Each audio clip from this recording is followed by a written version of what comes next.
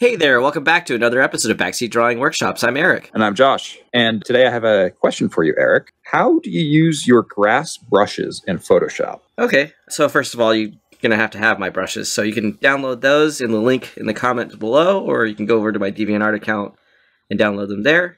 I do have quite a few, but the one that I always usually start with is this brush here. It kind of looks like, I don't know, like a, what would you say that looks like? A fan. like a fan. Senpu. Yeah, so I already have kind of like a color in the background here. But Uchiha. If the shape is really big, all you can see is it's just adding like texture. So what if I is that? Oh, so the brush is actually not just that shape; it's a variation of that shape. Yeah. So what it's doing is it's scattering it in both its angle and its size and opacity based on how hard I'm pushing against the canvas. So all this does is create a field with grass that kind of looks like it's pretty shallow.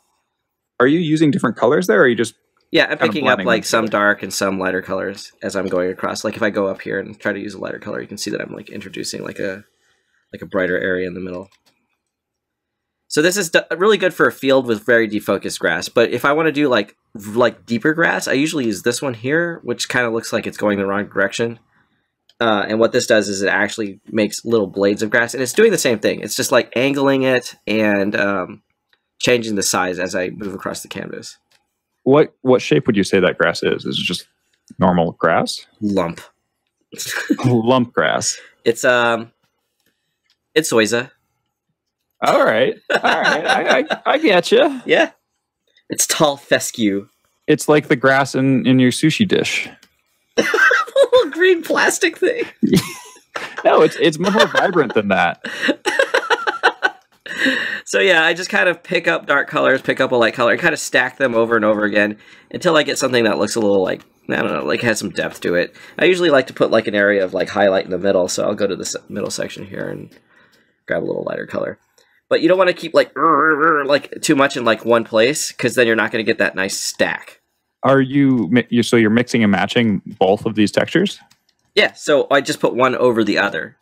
Oh. Yeah. I mean, sometimes I'll like take oh, well, I guess I can't do that here, but like I might take a piece away and then have just the other texture there.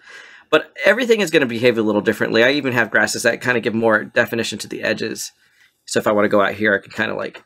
Oh, I was just going to ask how you would do like strands of grass, but it looks like you have another brush for that. Yeah, so this is more like the strands of grass, where the other ones are kind of like in the, I don't know, like they're all the same kind of length, so it's kind of like a little mound of grass. And then if I want, you know, there's a lot of bushes and stuff like that, but I also like to include like little places where there might be like rocks popping through too, and that's with this brush right here. Ooh, so we're getting a double whammy on this workshop.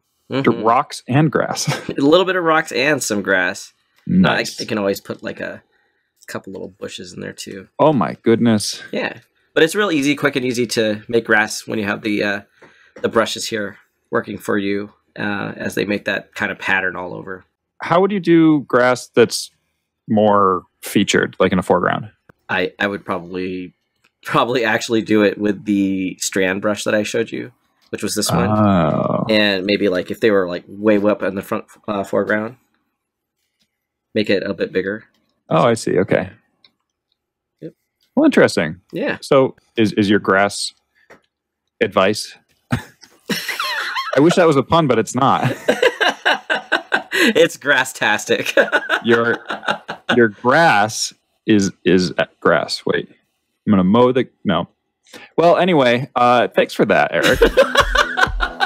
That's very interesting. Yeah. Did I hand you your grass? Oh, I gotcha. Wink. Yes, Well, I hope this helped you, and we'll see you on the next episode of Backseat Drawing Workshops. Smell you later.